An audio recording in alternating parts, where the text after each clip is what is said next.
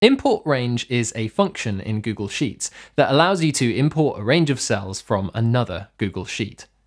Since Glide apps are powered by a single spreadsheet, import range becomes useful if you need to bring in data from other documents. If you can avoid using import range at all, then do, as it's not 100% reliable. However, if you have some data that really cannot live in the same sheet as your app, then import range can help. It's also worth mentioning that import range won't automatically update your sheet in the background unless your app is a pro app and you have enabled background refresh. Free apps that use the import range function will only update when your sheet is opened. Say we work in a company and we have two spreadsheets. Spreadsheet A is powering our Glide app and Spreadsheet B contains data from another department. We want to display some of the data from Spreadsheet B in our app, but the other department regularly updates this data, so we can't just copy and paste it. It needs to be a live view on that data. We can solve this by using import range. We'll type equals import range into the cell where we want the imported data to start from. The import range function then has two parts: the spreadsheet URL that you're importing from, and the range of data that you want to import.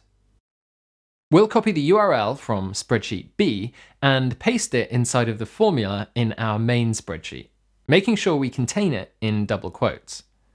Next, we'll hit comma and then open another set of double quotes.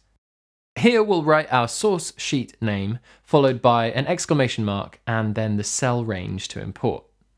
We want to import everything in columns A to D in sheet 1.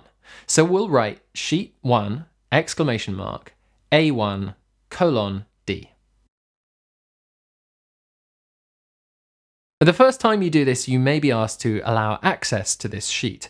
Once you allow access, the function will continue to import your data without asking again. Bear in mind that all the data that's being imported is coming from the cell that contains the import range function. If you try to interrupt the data by typing in a cell that's being used, or by deleting the top left cell, the data will disappear.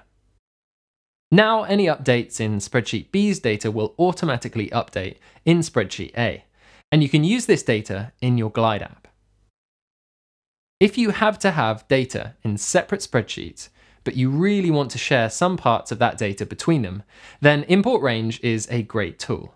But again, it will only update in the background automatically if your app is pro.